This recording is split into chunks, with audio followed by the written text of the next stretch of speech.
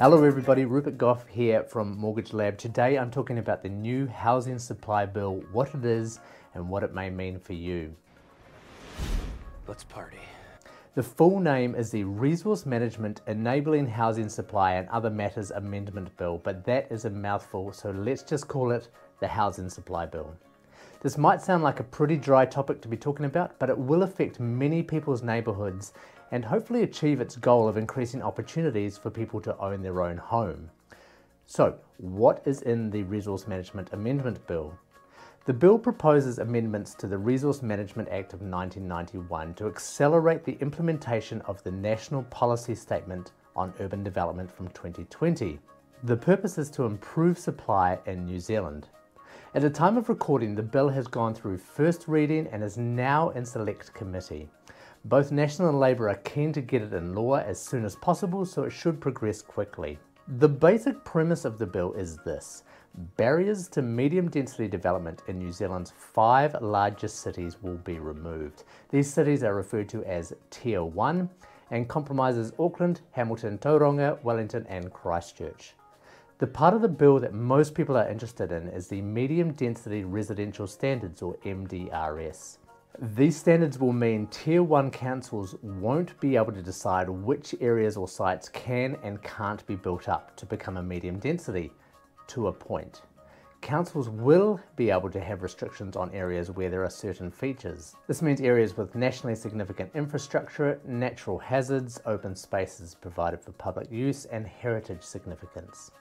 In locations where the standards do apply, 3 homes of up to 3 stories on up to 50% of a site will be allowed to be built without requiring resource consent. There is a deadline of August 2022 for the councils to implement processes to support this law change. As part of implementing the new standards, Tier 1 councils will also be required to follow a new streamlined planning process. And because the government loves long titles and acronyms, they are referring to the new process as the New Intensification Streamlined Planning Process, or ISPP. So what about areas outside of Tier 1 cities? Are they affected?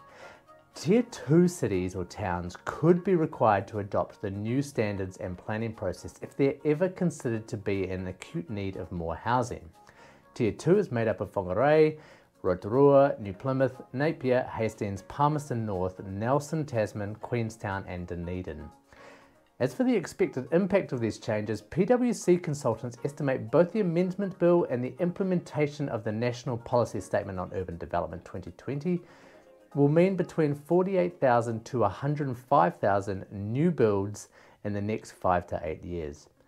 Taking a guess, the wide-ranging number may be allowing for likely labour and material supply issues, as well as big infrastructure challenges in areas such as Auckland, where a large amount of the new builds will be located. These challenges could all result in slowing the number of new homes. The big question, of course, is will the housing supply issue be fixed by these changes? Let's say all of these changes result in the creation of 100,000 new builds within the next decade. Would it solve the housing shortage? It's a surprisingly hard question to answer. Experts struggle to identify the actual housing shortage number. Some estimate the current housing shortage to be around 40,000, others put it closer to 70,000. Some say there are enough houses already, it just comes down to a higher amount of investment properties versus owner-occupied than any time previously. Others say the issue is regional. Some regions have an undersupply, some have an oversupply, and they balance each other out at a national level, which of course is a bit beside the point when you can't get a home in the city you live in. Then there's the population growth to take into account. Over 10 years, the population is expected to increase by anywhere between 100,000 to 850,000. This big range means it's hard to say whether the housing shortage will be solved, even with 100,000 new builds. But while the true impact of these changes are yet to be known, there is little doubt that they will significantly increase the creation of new homes. So for the first time in a long while, there is the possibility of the housing shortage easing or even disappearing entirely in some places. Given this, those looking to buy now in a very hot market may be wondering whether to wait. Now, no one can predict the future, but when you look at the long term, the answer to when should I buy a house has always been yesterday.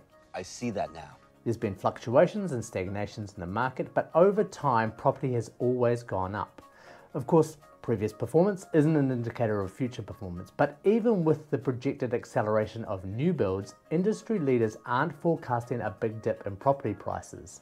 So as a long-term investment, you should feel relatively confident about the benefits of purchasing a property now. Another aspect to consider is the features of the homes you may be in the market to buy now. The law changes allow for higher density buildings within suburbs.